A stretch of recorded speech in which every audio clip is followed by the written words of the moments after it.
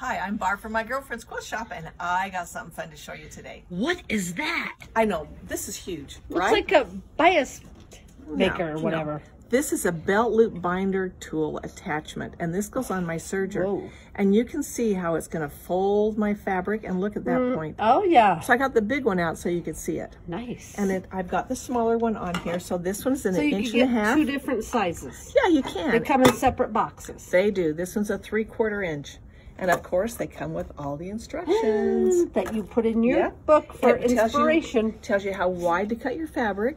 Oh, it does. It does. All right, so I've attached it on here with the 2 little screws that come with your machine. And this table is made for that? This is my sewing table. Okay. Yes. And this comes on what machines? This is the Triumph or the Accolade. Or the Accolade. So Okay. I've got it set up for a wide cover stitch.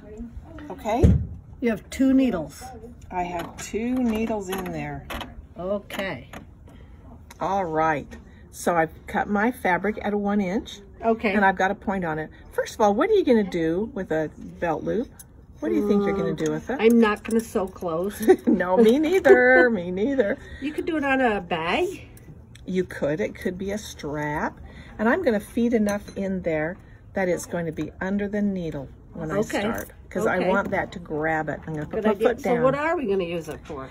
You could do a... You said a lanyard. You could do a lanyard. Okay. You could do a bag. You could do a bag strap. But look right here. I used it as a binding right there. Oh, really? I have. Oh, that's a cool idea. That is a cool idea. You can have 2 needles in. You can have 3 needles in. It won't even matter. Oh. So what I'm going to do here is I'm just going to carefully. I think it's not feeding. This is saving lots of times if you do this. It does. You showed the ruffle that you could put right on your clothing. Yeah. Or whatever, pillow. And now you could do this to make a strap. If you had to iron this and fold it and fold it again. Yeah, I refuse. Oh, totally. I don't enjoy that. I don't either, but look what this is doing. Because I burn my hands. This is so pretty. I really, really like this. And you'll find new ways to use and this. It's going right on the very edge. Yeah. I've lined it up with my needles. See, my needle points are right there. Because I'm using my 2 outside needles. So I've lined this up to match that because I want my needles to fall in just that one spot. So I can adjust it around. And maybe if I don't have it in the right spot, I might want to adjust and get it to where I want it. So practice. Definitely run a test run.